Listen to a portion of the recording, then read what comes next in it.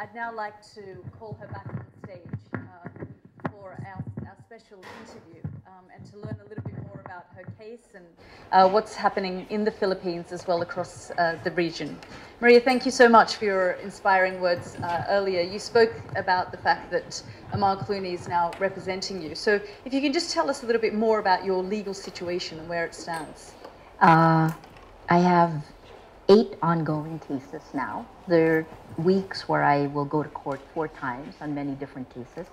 I probably spend 70 to 80% of my time dealing with this, not including, this is a war of attrition. It's an attrition of your attention, attrition of resources. But I always have to give you the good side. We were forced, because the cases began in January 2018, we were forced to pivot our business model by April of 2018 because our advertising revenue dropped 49%. You can't fight. The government has its resources and people are afraid. And so we were forced to find a sustainable business model using technology and data. We've found it. I think it kind of gave us a head start because the advertising model is kind of dead. You spoke in your keynote, you said, why is questioning becoming criminal? What do you think it is about these regimes that they fear the pen, the work that you do? What is it that they fear most? It's extreme arrogance and impunity. And I'll go back to technology, and it was interesting to listen to your last panel because that word prostitutes, that started in the United States, spread to India, Pakistan, the Philippines. It was picked up by our propaganda machine, spread to South Africa. It was used to denigrate us. These attacks are systematic. They attack journalists, they attack institutions so that your credibility, so that you don't know what to believe. It's very, Russian disinformation that's the basis of it, right? If you don't know whom to believe and you don't know what to believe, then you can be reshaped. Your value system can be reshaped. I think that's what we're seeing. So the role of technology is huge in this. And how do we fight it? We fight it as journalists, investigative journalism that frankly is thinking slow, right? But social media is thinking fast.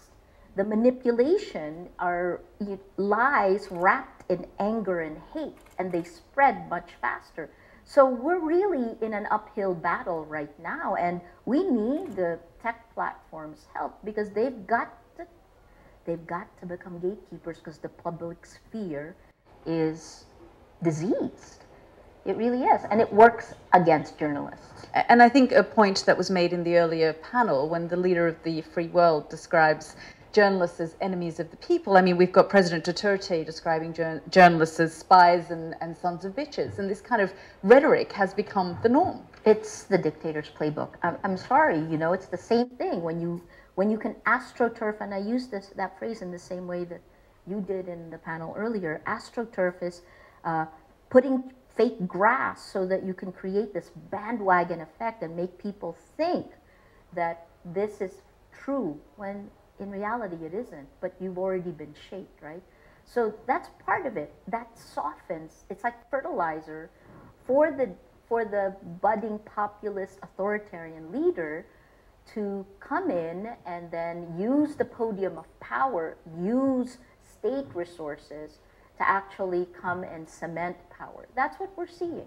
And we need to actively fight it. We need to do more stories about it. It is, in our end, it was investigative journalism that gave us the data to be able to fight. The reason I say it with certainty is I can show you the data. I can show you the social networks, just like we can look at Al-Qaeda networks. You can see it. And we can do this country to country and connect it to the global disinformation system. In the Philippines, we were able to look at our social media landscape and see the connections to the alt-right in Canada, the alt-right in the US, and the IRA, the Internet Research Agency, the Russian disinformation. This is geopolitical power. And yes, it is paid. It's power meant to manipulate for more power. You have, as you say, been in journalism for more A long than time. 3 decades. You've also known President Duterte for almost 3 decades. I mean, the first time you interviewed him was in 1986. He's very much aware of your work and the kind of work that you actually highlighted the issues that the country, his region, Davao, faced under him. Why do you think he's trying to make an example of you today? Violence and fear is a tool in the toolbox of President Duterte, because when you have the drug war, this very brutal drug war, and then when he runs after enemies, and you don't need the facts, right? He'll come out with a list, narco list of politicians who are involved in drugs, and then they wind up dying when perceived enemies have cases against them. It stifles dissent.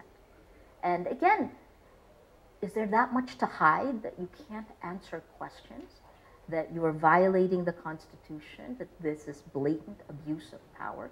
It's, you know, I think if you're not fighting for your democracy now, you must, because we will only get weaker with time. And so, President Duterte, I think when I interviewed him in October 2015, this is when he was getting ready to campaign, and I asked him, when we started, he said, you know, he reminded me of our last interview, and I was still with CNN when I did that, and it wasn't a flattering interview, but he can be charming. Authentic is the word that we always use, and he admitted to killing 3 people. I asked him the questions a journalist would ask, and I have to say he was refreshing, because he just said what came to his mind, and that's the same thing that you're seeing now. So what are we seeing? But is that what draws people to leaders like him? Because they, as you say, there's something refreshing about the fact that he will admit to certain things, and when you question him, he does answer you in as much of the truth. Yes. I think this is a perfect storm, right? Because liberal democracy hasn't brought all of the trickle-down effect, hasn't trickled down enough. And you put that together with kind of the accelerant of technology, with the 99%. We've been in the US, it started with the 99% a few years ago. And if you look at the push forward towards more authoritarian style populist leaders, I'd say it began really moving in 2014. India and Modi. Indonesia in 2014. Prabowo, the former son-in-law of President Suharto, almost won, right? He ran again this time. In a more complex world, we want the world to be simpler. And believing somebody who seems to be just like you, which is what the presidential spokesman will always say, like having a beer with him, you know? There's part of us that wants that. So I understand it, but what I don't understand is why people who are educated, who know better, business can be co-opted, right? Because you get deals easier. Corruption is more centralized. Why they stay quiet? When I was growing up in the U.S., when I was growing up in the U.S. and I went back to the Philippines after 1986, the People Power Revolt, our country created that term, people power. And I thought, how could a man like Ferdinand Marcos have been in power for 21 years? Isn't the society co-opted as well? Didn't we help that? And then my friend said, you know, it's because you don't live here. It's because you're elitist. And then I will say, well, yeah, okay, I'm an intellectual elitist, and I'm okay with that. I like to think. Why shouldn't we be thinking? Anyway, long answer to this plays to the worst of human nature. In the same way that the violence in World War II that led to that was also the worst of human nature. We're seeing resurgence of it, but this one is led by the internet. And we need to come out with a system of values. And it is a combination of pushing the social media platforms and tech people because they don't understand, and they're going to be forced to understand. And then the medium term is media literacy. The long term is education. But we can't wait for the long term, because if we do, I always say this in academic, when we're all talking about this, and the academics will say, yes, but we need to study this. I'm like, guys, please remember, I could be in jail by the time you like study this. So please act like, and this is where I think smaller, agile, large news groups, we need to actually keep experimenting because there is no solution. We work with the social media platforms. They don't really know how to do it, and their business imperatives don't give them an easy path. I mean, over the last 30 years, you've observed the kind of journalism that the Philippines has done and the region. And we often talk about the pendulum shifting. I mean, you've seen, you talked about the people's power in 1986. I mean, where is the Philippines and the region today in terms of press freedom? I began my career as a journalist in 1986. How exhilarating is that, right? And then I worked for a decade in Manila covering Southeast Asia, and I covered every single nation that moved from authoritarian one-man rule to democracy. And I would hate that at the tail end of my career, I would be covering the pendulum swinging back with a different trigger. I believe we're on the right side of history. We know what the values are. It's a tougher one. It requires that we believe in the goodness of people, right? And that we hold those who want to take advantage of that to account. That's why we became journalists in the first place. But when someone like you, with your experience and your platform, is intimidated and spending so much time trying to post bail, what hope is there, I mean, for the future of journalism? Which is why I'm not intimidated. You know, I'll say this, what the heck, right? I mean, my family wants me to stay in the U.S. I'm a dual citizen. I thought it was interesting, even on our panel in New York, the three of us. I imagine Duterte wants you to stay in the U.S. as well.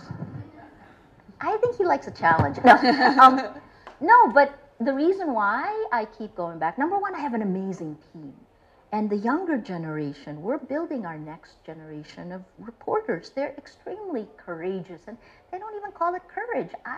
It just is. This is now, it's like there's pollution in the air, and that's what they're breathing, and they're going at it. But the other side is, threats alone shouldn't stop us. It needs to have a name. You act on it, here's the name, and we hold it to account.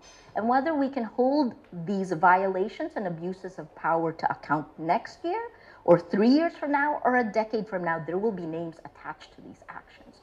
We've seen this in history before, so I demand that in the Philippines. I'll say one last thing before I forget this one, which is in Pakistan. Push Facebook, because they really are doing something. Like in Pakistan, for example, the last takedown, they named the ISI. That's pretty incredible. In the Philippines, they've done 3 takedowns, and in the last takedown last March, they named the network, and they took down the personal account of the guy who was the social media campaign manager of President Duterte, right? I think we need to push, and we need to let the tech people understand what is exactly at stake.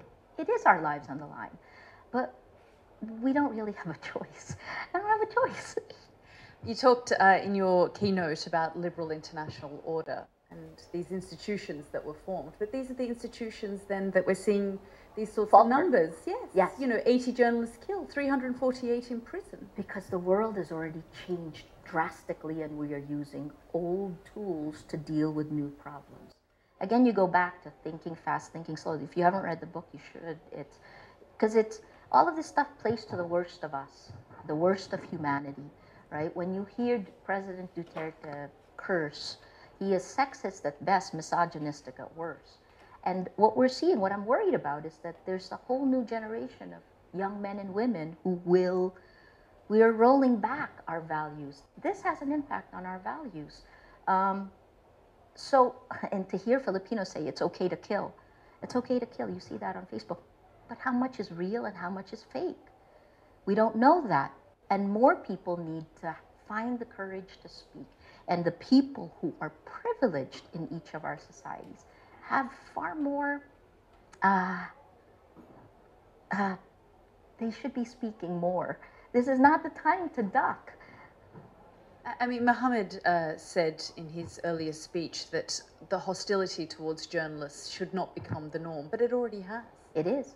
I mean, and because it's so easy, just like in World War II, it was Now, instead of being a journalist, I've been a journalist my whole life and I work so hard at doing a good job at it, but it doesn't matter because the propaganda machine exponentially says criminal. My government calls me a criminal. The spokesman for President Duterte says that, and I will challenge that. That's an abuse of power. But where do we go, right? Who do we go to for a sense of justice? That's why we were journalists in the first place. We look for a sense of justice. I don't have all the answers, but I think we need to come together and we need to truly, this is why I'm in London. Canada and Britain coming together, okay guys, that's great, because how many governments have been silent while all of this is happening? So I'm hoping good things will come out of it. I know you could be cynical, but let's not throw the baby out with the bathwater. In fact, as you say, Rappler's going into partnership with the Investigative Journal now. Fun. Yes. And you know, is that something that you feel President Duterte will find even more irritating, that you're increasing your global reach? I think even as we are fighting a defensive battle, we need to continue building for the future. And that's really, my friends ask me, why am I optimistic? Because this time is really, like, I think we can create amazing things. I wish my government would stop and let me create, right? But even if they don't, we will still create and we will partner. It is a global landscape. Here's the flip side of all of the disinformation networks on Facebook. Humanity has never been connected by one platform in the way we are today. So the negative part is prostitutes can travel like that to any country around the world, but the positive part is these vertical silos of nation states are effectively gone. If they can fix the algorithms, we can use this for good. I'm positive. So you're hopeful about the state of journalism, especially investigative journalism?